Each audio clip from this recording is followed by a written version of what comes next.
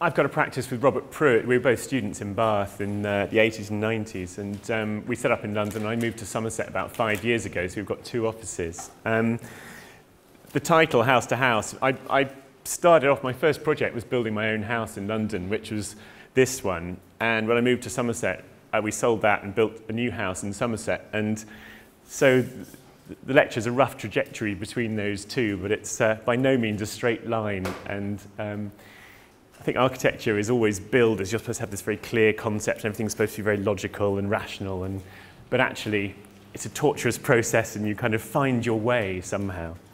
So that's kind of this story. I'm definitely going to talk about Passivhaus, low energy buildings, because that's a lot of our work now, but it wasn't really to start with, and I think fundamentally low energy, eco architecture, whatever, should not be a separate category. There's just architecture, and really all architecture should be low energy. Most houses should be passive house if possible. I don't see it as any sort of separate thing. So we're very much architects who have chosen to investigate how we can build with a minimal impact on the environment and to reduce the carbon footprint of our buildings and their associated energy use. So when our main preoccupations are architectural, really, buildings are about people, fundamentally. So we think about our design very much in the way that people use buildings and how they interact with them and how they feel them. It's also about a spatial response, the physicality of building, the form. It's very much about how buildings are made. I mean, crucially, with low energy design, detailing is critical. But that has to work totally in conjunction with the architectural concepts. It's not a kind of add-on thing or oh, it's an eco building, so it has to look like this. We totally come at it as an integrated subject. And finally, atmosphere and emotional response. In the end, the point of architecture is what people feel, that people enjoy being in places, that people respond well, that they work well in a place, they are happy there.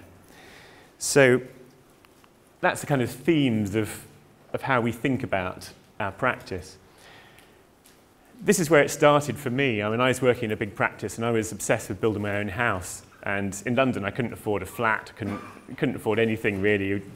You'd save up a bit of money and the prices of everything had gone up by more than that amount in the meantime, and you were constantly chasing this thing. But actually, this was 1999, little sites like this, a little leftover portion. There's a big Victorian terrace here, some 1980s social housing on the end, and to the right out of the scene there's a big 8-storey tower block. And this funny little site was just left over, and these things were unvalued. They didn't have any value. But then planning policy changed in '99. The government started, they brought in a PPG3, it was at the time, encouraging infill of brownfield sites. So suddenly these things were buildable on, which they hadn't been before.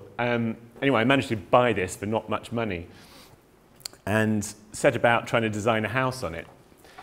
And my first kind of model, my first ideas were a very kind of typical architecty thing, this kind of concrete base with a kind of Corten box plonked on top and all those kind of, well, ideas I'd had as a student. And your first projects, they take a lot of pressure. It's almost like, I guess a first novel must be similar. You just throw every idea you've ever had at it, and this poor little building's kind of quaking under all this kind of weight of ideas. But I kind of stepped back a bit from that, and I got planning permission for this in no time. No one objected, but I just didn't feel very comfortable with it. It's a really awkward site. It's got, the neighbouring building's got 2 windows directly overlooking it. The building behind's got windows. It's on a corner. It's on a busy street. I became much more interested in it as a kind of 3-dimensional puzzle, as a kind of spatial exercise in trying to get the most possible out of this site. So I had this big roof light at the back, a little pop-up and a roof terrace on the top, and the design kind of evolved much more as a kind of sculptural thing, kind of taking stuff away from a volume based on rights of light and views and things, rather than this box on a plinth idea. And rather than the kind of concrete and Corten, which could have been great, I became really interested in brick. I mean, London's a brick city, and particularly these sort of 1950s and 60s council blocks. There's plenty of seats over this side if you want to come over. These council blocks, which were built in a very basic way after the war, and I guess very low budget, but there was a lot of thought in them.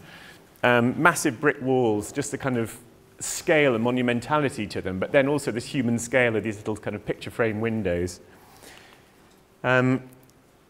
Little row of shops in Southwark, I think it's demolished now and replaced with some flats, but similar idea, but this just little window beautifully kind of framing the kind of vitrine of the stuff going on inside, just in a really plain London stock brick wall. I was looking for somewhere to work as well. I wanted to set up a practice. I needed an office from home, and these sort of buildings were interesting. They're a kind of weaver's loft. I think this is in Yorkshire. Little cottage on the ground floor, and at the top where the structure can be lighter, there's just lots of windows where cloth workers would have worked. So I developed this 3-storey section, putting the stair in the corner and having a big sort of open plan living kitchen dining space on the lower floor, bedroom and bathroom above, and then the studio at the top with a big window. And it's just, and budget was a thing as well. I'd had very little money, so the cheapest way to build actually is a brick cavity wall. I looked at prefabricated timber, and prefabrication must be cheaper, all these things, but it's an awkward site, it's a one-off. Brick cavity wall was the cheapest thing to do. So it's actually very conventional construction with timber joist floors. But I became quite obsessed with the windows. You see each of the windows is quite different because they're right on the street, and the buses go past outside there. So the bathroom window's got a high window and is quite small. The bedroom window's low, so you can see out from sitting in bed. The office window is much bigger, where you don't have such a privacy issue and you can spend the day and see what's going on. I'm going to talk about windows as a kind of theme going through this, because it's something we've developed almost through every project, through to the Passivhaus level stuff. So these are this is on Newington Green, just around the corner from where my house was. It's a 1680s house. I think it was from just before, must have been 1660s, just before the Great Fire of London, where the windows flush with the brickwork. But after the Great Fire, the first building regulations came in, and one of them said that you couldn't have any timber within 4 inches, 100 mil, of the front of the wall. So Georgian architecture, all the windows are set back by half a brick. So that was quite a change in the way buildings looked. And that coincided with people going on a grand tour, going to Italy, looking at people like Palladio, and these kind of very modelled elevations of strong, simple openings. And so the Georgian style really came out of this combination of a building regulation and a fashion. So those windows look superficially quite similar, but actually there's quite a leap there and the sort of fineness of things. And the other thing in that one to notice is the shutter boxes on the inside. It's quite a deep window. There's quite a lot of control possible there through solar shading. So in this house, I was this solid brick wall, I was interested in emphasising the mass of the brickwork. It was effectively just a big brick wall through which you punch these cookie cutter type windows. So the frame of the window is quite chunky Douglas fir, and then on the inside there's just a thin birch ply lining. So it's literally like a kind of thing that feels like it's been pushed through, and the glass is generally flush with the bricks on the outside, except on the top floor where there's a bay window which projects. Oops. So the bay window at the top looks down to Newington Green, and you get this long view that way. But in the other direction, you get this equally very London view of just a little row of terrace houses and all their higgledy-piggledy windows.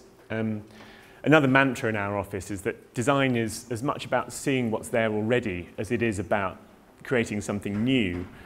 Just by framing a view, just by appreciating something that's there, you can kind of really add to the richness without spending any money necessarily or doing something clever yourself.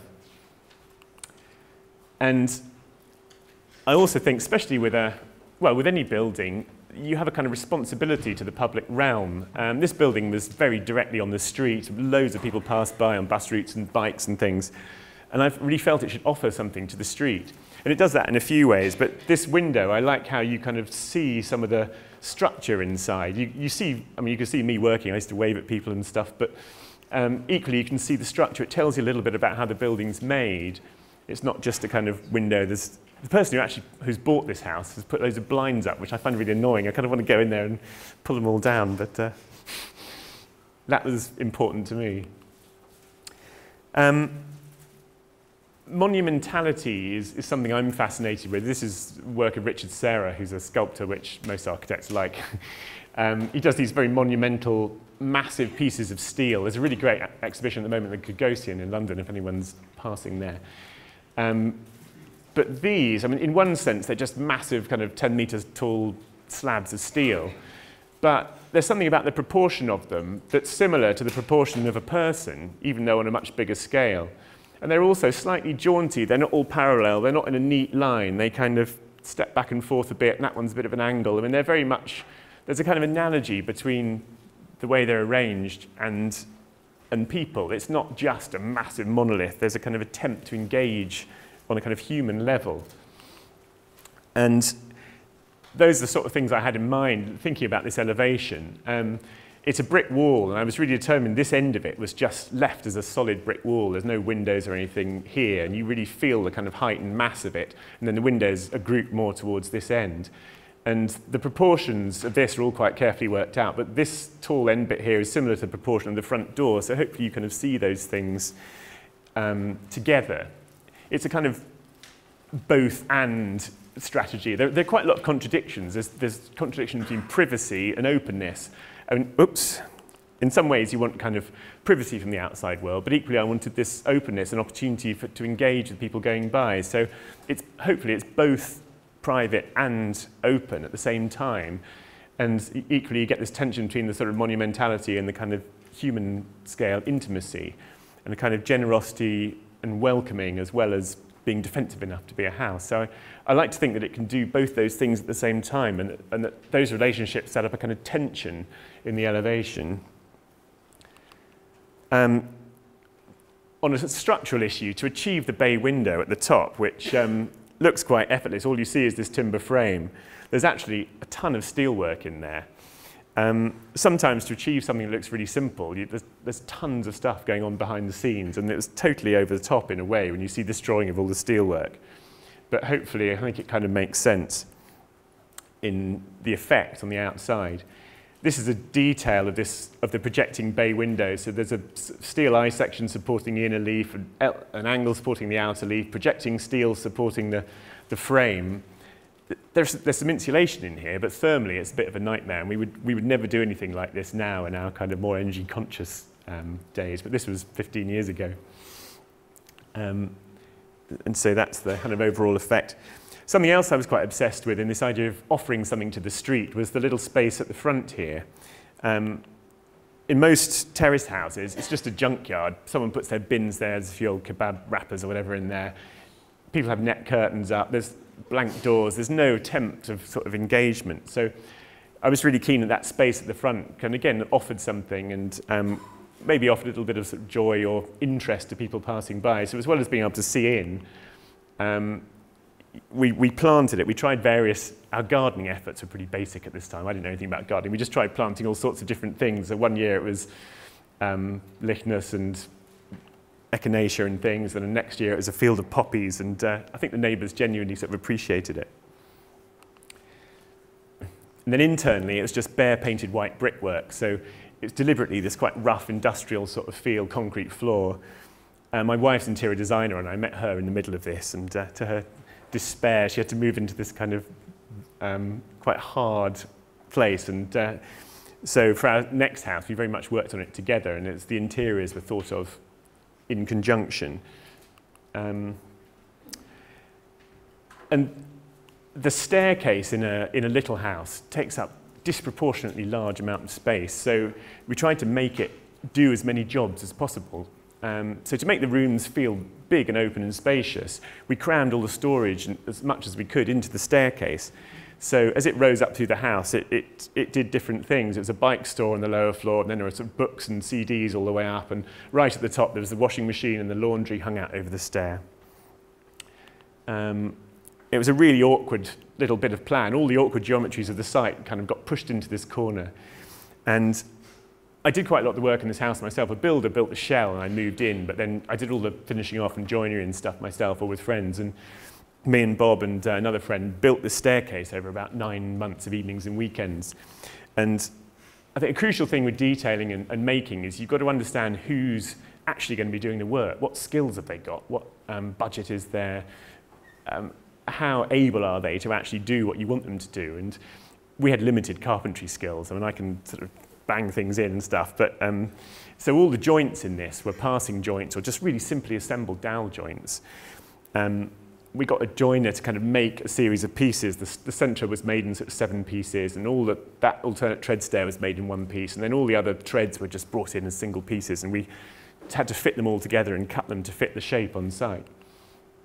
So that's a bit of it kind of in situ, and the kind of finished thing. But yeah, but crucially it was kind of designed around us making it. And then the prize at the end, we had a few spare bits, and if we'd made some, in case we made some mistakes, I mean, somehow we didn't make any big mistakes. And the prize at the end was this dining table, which we made out of the spare Douglas fir for the uprights and a big slab of birch ply, and a load of drawers that we found in a skip across the road, and clamped them all together, and we had this big dining table. That's only one end of it, but it's got the drawers are in the other end. And I feel it's almost got this kind of talismanic property. We left it in the house when we sold it. I deliberately made it too big so that it wouldn't fit out the front door. So hopefully no one's going to be able to remove it. I just feel it's so much a part of that house, and the story of the stair and the drawers and everything it's part of the place. This is a totally different sort of project. Regent's Park Open Air Theatre in the centre of London. 1,200-seat theatre, they put on Shakespeare plays. Their kind of signature play, I suppose, is Midsummer Night's Dream. It's all about fairies in the woods and people running around in the bushes and dressing up. But this was their toilets. Howard Tompkins did a big refurb of this place in 2000, but they didn't have the money to do the toilets, so they still look like this, and it rather breaks the spell of the performance if you have to go in there halfway through. This is a winter view, but you can see Howard Tompkins put in all these trellises around here. And it was very much a landscape project. The buildings are hidden behind the hedges. The entrance, this is a building for corporate events for the sponsors. There's a little bar in there, and it opens directly out onto the lawn through these doors. You don't actually see that building, it's just a shed. And the toilets, similarly, were sort of hidden in the bushes. And the whole place is like that. And in the summer, all this is alive, and there are little lights twinkling. It's quite a magical place. So we wanted to kind of redo the toilets in a way that was sort of fitted in with the rest of that. One thing I'm obsessed with is landscape. I mean, in a way, landscape is more important or more interesting than the buildings to me. And so all our projects have some sort of landscape strategy. I mean, the first house, I think it was quite little about that little bit of front garden. But in this one, this is probably the most extreme one we've done, where we decided the toilets were going to be outside. They didn't really need to be enclosed. So the ladies is just a row of doors here, which opens onto this boardwalk kind of in the park. We treated all, because the buildings are kind of hidden in the hedges, we treated all of them as a series of interiors. And this is a little foyer entrance to that events building, which is more like a kind of cave, which is literally set into the ground and formed an anti-space really before going in there. And it was all about this evening sunlight coming in, and the sun does actually shine down there at a certain time of the evening. So it's a really cramped plan just because of the site, and this was an ancient plane tree from the original planting of Regent's Park, so that had to be preserved. So we've got this is the bar rehearsal entrance space to this foyer, so that's quite a separate thing, this little kind of cave space. This courtyard here is the entrance to the loos, and it's got kind of 2 elevations of hedge and then 2 elevations of building. And we conceived all these things really as interiors, even though some of them don't have roofs on, and some of the walls are made of plants. So you come through the courtyard, in the male loos have got this bit of planting here, so there's a garden there, and then the roof over this bit, so this is half inside, half outside, and the female side is the same except with a bigger garden. And at the end here, the female wash area is like a little kind of boudoir. So this is the entrance to the events building now. You come down and around and into there and back into the events building behind. But so you come through the hedge into this sort of quite cave-like space, and the sun does actually come down the wall. And this is the courtyard entrance to the loo. So we've got this little kind of timber porch. And the timber's the interior material. The outside of all the buildings is just clad in green painted cheap timber, which is kind of the Royal Park's standard green colour that everything's painted in parks. So it wasn't about the external appearance of these buildings at all. It was really, as I say, a kind of series of interiors. And so you see this courtyard from outside, and you just sort of see the glowing porch, and the green just disappears into the hedges, and you're kind of guided inside. And it's all made of timber, tri-ply boards, and Douglas fir joists. And that's the female washroom with its kind of glossy pink boudoir ceiling and lots of views out into the shrubbery. And this was the planting when, after about 6 months. I hadn't been there for a while. I hope this has all grown up. It was supposed to have kind of gone up over the trellises and things. And the male one's slightly more enclosed, but similar idea where you're sort of out and you're still out in the park.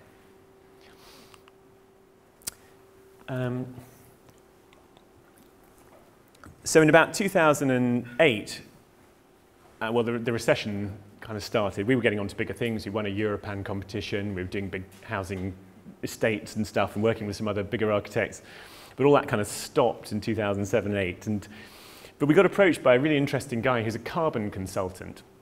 And he'd bought this little terrace house in Hackney. It's just a bog standard 3-story terrace house. And he was obsessed with low energy construction, and well, in his job he was consulting oil companies and things on carbon, but he wanted to do a demonstration project. Crucially, the existing housing stock in this country is in a horrendous state, and there are something like 10 million existing homes. So a few of us building nice eco low energy houses is not going to solve the environmental issues, and unless we really attack the existing housing stock, we're not really going to make much of a dent on the kind of carbon footprint of buildings. A few figures there. 3/4 of the predicted housing stock of 2050 is already built. We're not going to build a load of new stuff which replaces all this. 3/4 of people are still going to be living in an old house. Households account for over 1/4 of the UK's carbon emissions. And there's actually government commitment and a certain amount of policy. And we've got various funding as well for other projects to kind of take this sort of work further. So there is a government commitment, but it's since 2010 or so, it's totally slacked off. The greenest government ever in 2010 basically cut all the funding for these things. So this little house, it's just a little terrace house in a row.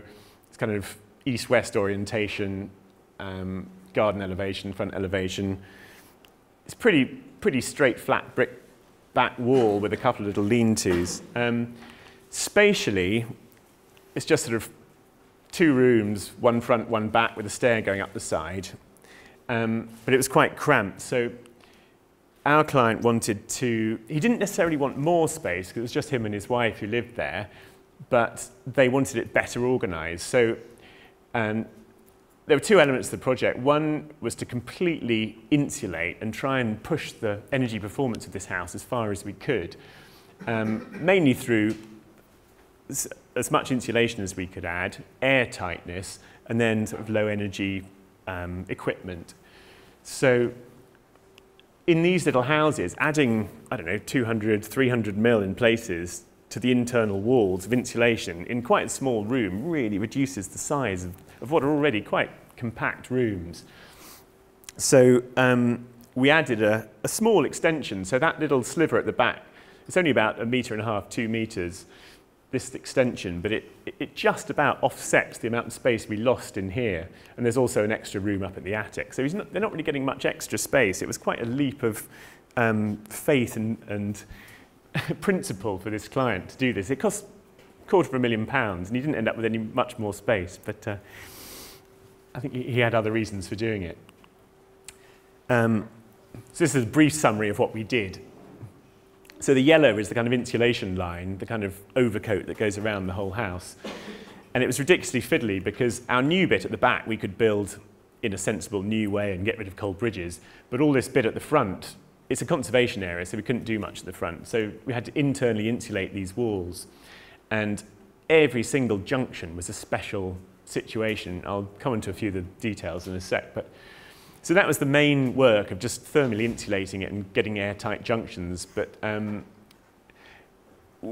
lot of the low energy people have what's called a fabric first approach. I mean, you can buy some solar panels, you can have a ground source heat pump and all these things, but actually the crucial thing is to reduce your overall energy demand in the first place. If you don't need the energy, you don't need to generate it. So our principle is always fabric first and trying to get the building working as well as possible. He's actually got a load of PV on the roof and rainwater recycling, but those are slight side issues, I think. The main advantage is, so from sort of that line back, that's a new extension. So you get some decent big size rooms, big enough to get a kitchen table in the kitchen and a decent living room on those 2 floors, and then a new room at the top. So quite a simple plan. This is what we calculated we could do before we started. The blue is the carbon emissions before the job and the pink is afterwards. So you can attack things like the water heating. It had a gas boiler and there wasn't really an option to do much else, so the water heating didn't really change. And the electrical things, you can make them more efficient. But by far the biggest thing you can do is attack the space heating demand. And that's what the insulation's about and the airtightness. So trying to keep the energy you've got, trying to heat inside the house. And we reckon that we could achieve, what's that for? It's about a 90% reduction in the energy requirement. We ended up demolishing most of the inside of the house and just retaining the facade. Another ridiculous anomaly with the British system is the VAT. You pay, on a refurb, you pay 20% VAT on everything. If you demolish and start again, you pay 0. So the client worked out that it was cheaper to demolish all the stuff inside and rebuild it than it was to pay the 20% VAT on trying to fiddle around it. And it also meant we could deal with a lot of the thermal bridges and things more easily. So carbon-wise, it's a slightly negative thing to do. But it then allowed him to spend more money on his insulation, I guess. So inside, we ended up with a pretty blank shell, which meant that we could kind of address all the kind of thermal bridges. So at the front, all the timber joists used to just run into the front wall, but we put in these steels across the front and took all the joists out the walls. They were all kind of rotten anyway, built into kind of wet brickwork, effectively. And it meant we could get a gap between the floors and the wall, which meant you can have continuous insulation up the inside of the house. And at the back, in the new bit, this is, I mean, there are endless details I could talk about, but this is a typical situation. In the new bit at the back, we were forced to have these sort of steps in the elevation by the conservation officers. They wouldn't let us just build a flat 2-storey extension. We had to kind of make it look like it was stepping back. So it just ended up a lot more complicated than it could have been. But to deal with that sort of step, that's a possible thermal bridge taking the weight of that brickwork down. But you can buy, this is foam glass insulation, which is has really high compressive strength. So by putting a couple of blocks in that area, you can kind of eliminate that cold bridge, and there it is being built into the bottom of the wall. The window detail, it's a cavity wall with, I think it had 200 mil of insulation, and these boron wall ties, which again are very low conductivity, better than stainless steel or galvanized. Crucially, airtightness, you have to have, on any sort of low energy passive house level building, you have to have an airtightness layer which usually runs around the inside. You can do it on the outside in new construction, but generally it kind of runs around the plaster zone and round into the window and around there. And at the junctions between materials, you have to use a series of tapes. So all these junctions here between, say, this plywood box and the plaster are taped, between the box and the window are taped. That image on the, oh no, that's the plywood box. Yeah, so to actually give yourself something to tape to, we came up with this detail of a plywood box, which is actually what quite a lot of people use doing these sorts of projects. So you build a kind of plywood box which the window then sits into, and you can then tape onto that with other materials. It's just some details of the floor joists and the beam. And then the front wall on the existing, against the existing brickwork, instead of just building timber stud work, we found these insulated studs, which are a dense form of insulation with a bit of OSB on the back. And it means that you could you could have battens and counter battens, but with very high levels of insulation, which you then fill in between with insulation, and with a cavity outside to allow ventilation and condensation to evaporate. So each one of these details, we hadn't done this stuff before, we were kind of researching and working these things out as we went along. And actually there are a number of offices who are doing similar things in parallel.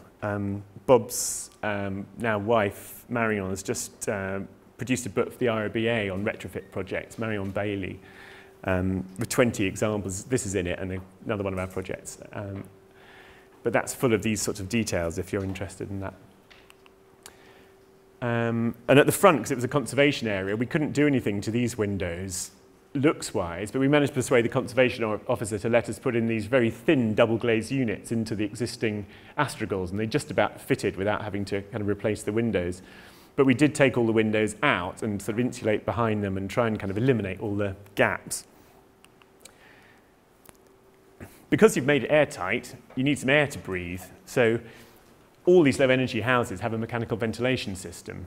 It's known as MVHR, mechanical ventilation with heat recovery. So you have a box somewhere in the house which sucks air in from outside, delivers it to the habitable rooms, and an extract duct which sucks it out of the wet rooms, bathroom, utility, kitchen, and then spits that air out. But crucially, there's a heat exchanger, and generally they're about 90% efficient. So if your air outside is 0 and the air inside is 20 degrees, the heat exchanger will raise the temperature of that 0-degree air up to probably about 18 and then supply it into the house. So you're reusing the heat that's in the house. You're not chucking all your heat out the window. And this is the thing that most people have the biggest trouble getting to grips with low-energy housing. I don't want to live in an air-conditioned house, and why can't I just open the window? It seems really counterintuitive that you need this bit of kit, but I'm totally converted to it. I mean, I've got one in my house, and the air quality is just fantastic. It's really even. It's always warm. You don't have, and it keeps the other good thing about it is it keeps the relative humidity very even, say between 40 and 60%, which is good for things like stopping dust mites or asthma. It's supposed to. There's some studies which suggest it's good for preventing respiratory diseases and mold growth and all that sort of thing. So that's the MVHR unit, and it just sort of lives in a cupboard somewhere. And it just has this ductwork which goes off all around the house. So you very much have to think about it at the start of the project. Where's this ductwork going to go? I mean, it goes in ducts kind of this big. It's quite, and it goes to every single room. So if you don't want it to look like that by the time you've finished, I'm pointing at a huge duct at the back, you have to kind of think it through right from the outset. And then a man comes along with a fan and tests to see how well you've done. To get to Passivhaus, you need to have 0.6 air changes per hour. Building regs demands 10 air changes per hour, so it's quite a leap from building regs. On this house, we achieve 1.2 air changes per hour, which is pretty good for our first ever attempt. There's a standard called Retrofit, which is the kind of Passivhaus Trust's refurb level. It's slightly easier than Passivhaus, taking into account the fact that you're refurbishing an existing building. We've since achieved kind of 1 on most of our refurbishment projects, but it just involves endless checking, going around every window, all these joints, bits of tape everywhere, just endlessly feeling for more leaks, and persistence is the only way to do better at it.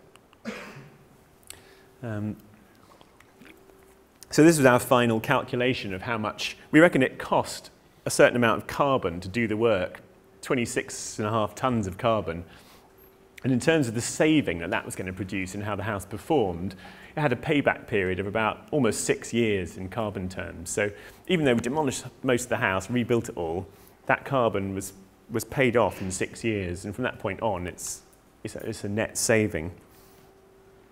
And that's just my drawing trying to show just every single detail is different. Every single detail is fiddly. You only go, like in a big building, an office building, you can have a wall that's, I don't know, 20 meters long before you get to an awkward bit. Whereas this, you've gone about that far and you get to another awkward bit and another awkward bit, and that's just in plan. It's the same in section, and it's fiddly work.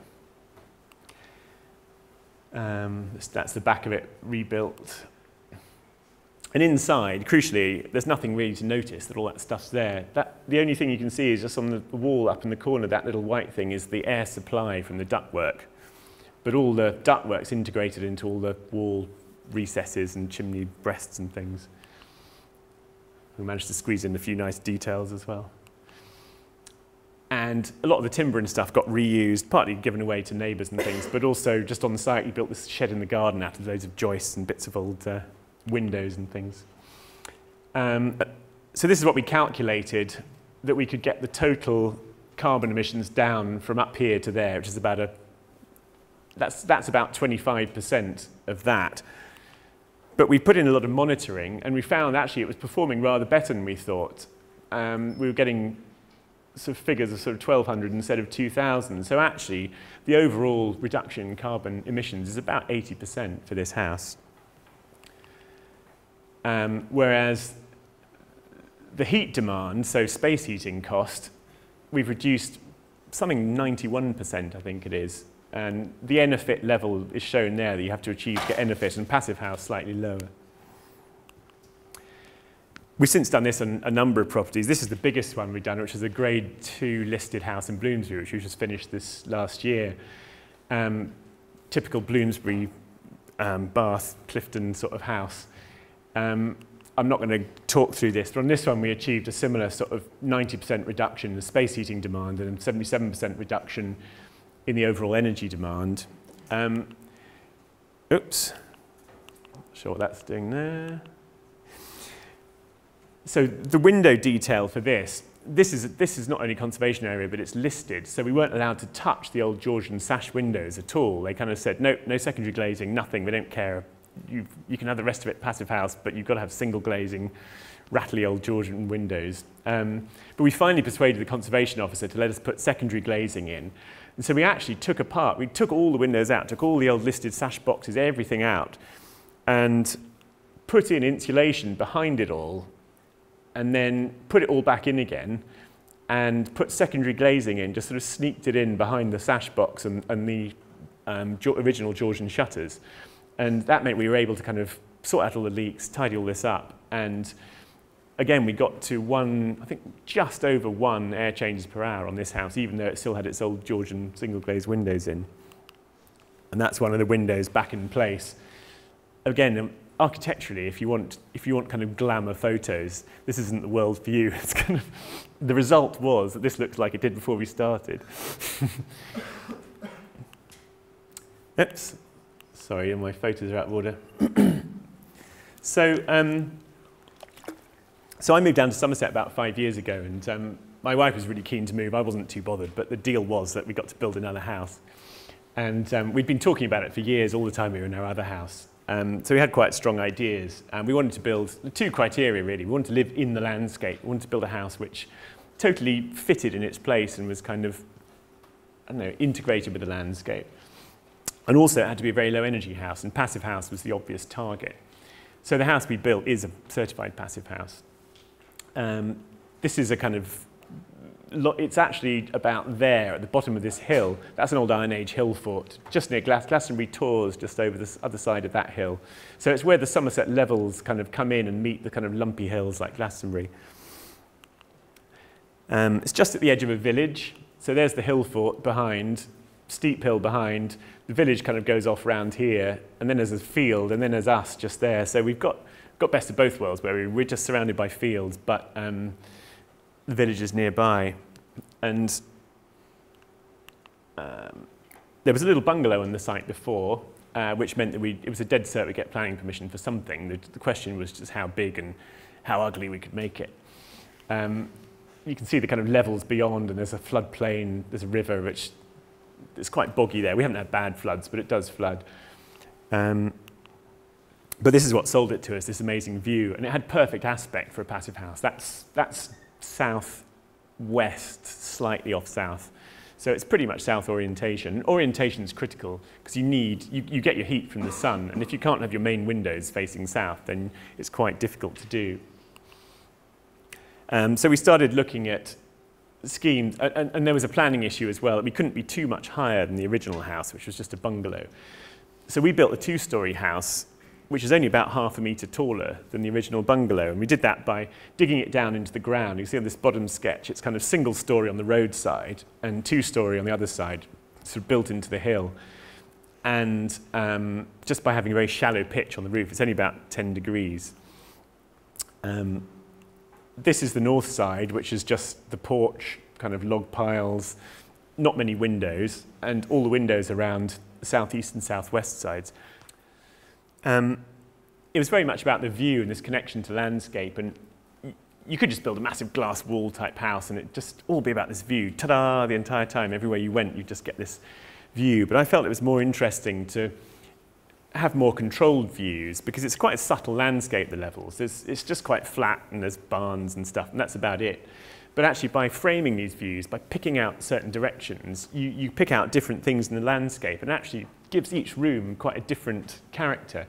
So the main dining kitchen room looks out over that photo you just saw now of the barn. But over to one side, my office, for instance, there's a big walnut tree kind of across the field, and there are often sheep in the field peering through our bedroom window. And then the windows on the west side look out over an orchard and, the southeast side look out over an orchard and sort of into our garden. So that was the kind of concept of how the windows would work. And we spent a lot of time drawing these sort of sketches, of interior sketches about relationships between spaces. We'd been drawing these things before we even found this site, just thinking about how we wanted our house to be. I think that was quite an important part of the design process because it allows you to formulate an idea about how you want to live. It's not just about what it looks like in the context and things. It's also a choice about how you want to live. This is actually pretty much what we built, with a sort of deck, a veranda out the front, and our dining table and the kitchen through into the hallway beyond. This is the main bedroom with a kind of ensuite bathroom with glass, which is, again, not far off what we built, and a little loo behind the door. We wanted to build a timber house as well, because I was quite obsessed with timber building ever since we were in London, and we hadn't really got to do much. So it's clad all in green oak on the outside, but inside we didn't want it to turn into a plasterboard house. So the internal rooms are all lined with timber. The nicer rooms, like our bedroom and the main reception rooms, are lined with oak floorboards, the same as the floor, and the other rooms are lined with painted ply. And drawings like this, kind of looking out from the house and how it related to the garden. This was our kind of lower veranda, which kind of goes out onto a bit of lawn. It's not quite like this in the end, the steps aren't like that, but it just sets out a kind of agenda for the sort of feel we wanted it to have. This is what after a few months, we'd come to this sort of thing, big low overhanging eaves, single story that side, two story that side, pushed up into that corner of the site so we get the most of the south-facing garden. We put this in for planning just to see what would happen, because it's something like 230% bigger than the original house, so which is quite risky planning-wise. But they gave us permission straight away. So actually, then you had to think, right, like with the previous house in a way, right now, what do I actually want to do? And I wasn't really happy with this. This is pretty much what we've ended up with. But for Passivhaus, you're very reliant on solar gain. So on this side, on these two sides, there are a lot of windows. But the problem with that is overheating in the summer. So shading is a crucial part of Passivhaus design. So we had these big overhanging eaves which shade you from the high summer sun, but they let in kind of judged how far out they should come just by a bit of analysis. So they still let the winter, lower winter sun in. But I wasn't very happy with this, and there was something kind of missing from it. And as we came down here more and started to kind of look around at the surrounding buildings, we started looking at all the surrounding barns. And I really like these kind of 20th century, quite humdrum vernacular barns.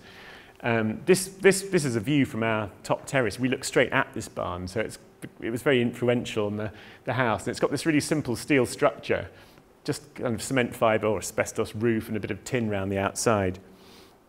And the hay bales come and go. It has this quite dynamic quality, and the sheep shelter in there in the summer from the sun. But the other side of it's closed. It's just got simple kind of metal cladding on it. So it's quite a complex building, even though it's very simple. And it's very honest. It's very, what you see is what you get. And that's always a kind of attractive quality in architecture. And again, some other kind of barns. This one's got a low pitch roof similarly. So we came round to, and also I've worked abroad quite a bit, and I really like these colonial houses. This one's in Argentina, but I'd seen them in all sorts of places with verandas wrapping around, giving you this kind of outdoor space that extends the season when you can live outside. And similarly in the Alps, you get these amazing overhanging roofs where the amount of stuff going on in here, there's a place to hang up washing, store your firewood, there's a table to eat outside. It just gives you a lot of versatility and flexibility in the way the house can be used. So we added these posts to it, which forms a veranda around the southeast and southwest side. This is a sort of abstracted plan of it. So it's got these solid walls on the northeast and northwest, and on this side it's much more open.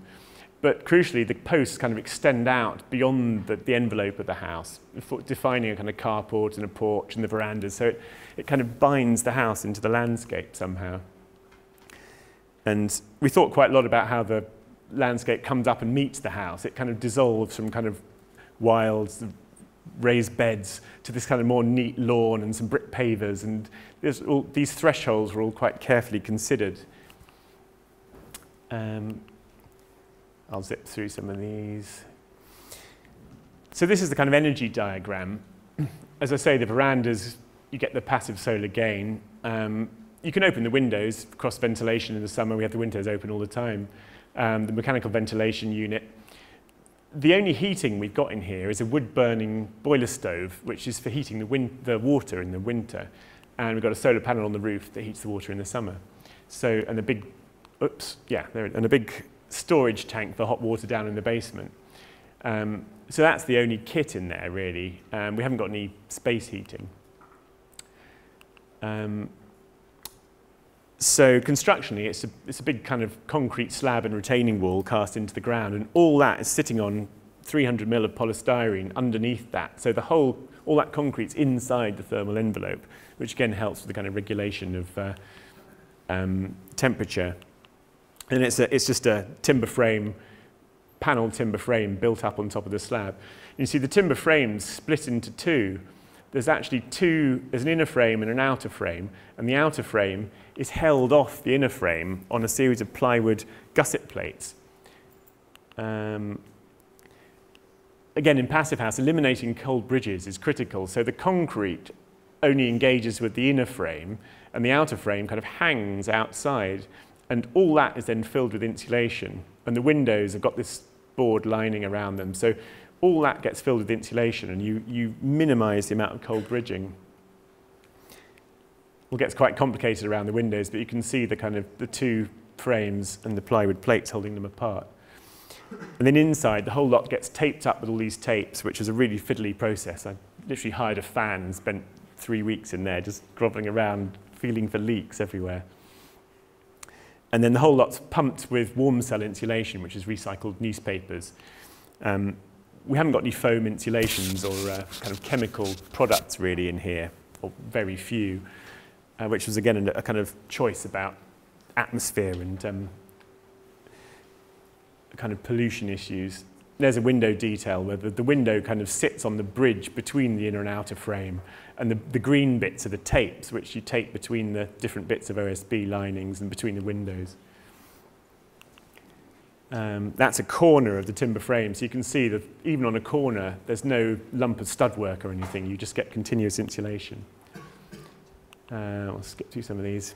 The airtight, that's a typical bit of air tightness taping. Discovered when I started taping it that the person putting the battens on had put them on in the wrong place to start with, pulled them all off, but not filled the holes. So this is typical. There's just thousands of bits of tape all over that house. And the man with the blower. Yeah, so then, so there it is, sort of in the landscape. So we've got all these spaces, hopefully, have this very direct relationship out to the landscape. And I like to think that it sits quite well in its place and feels, even though it's influenced by a lot of crazy different colonial, foreign, alpine things, it feels of its place in that landscape. That's it.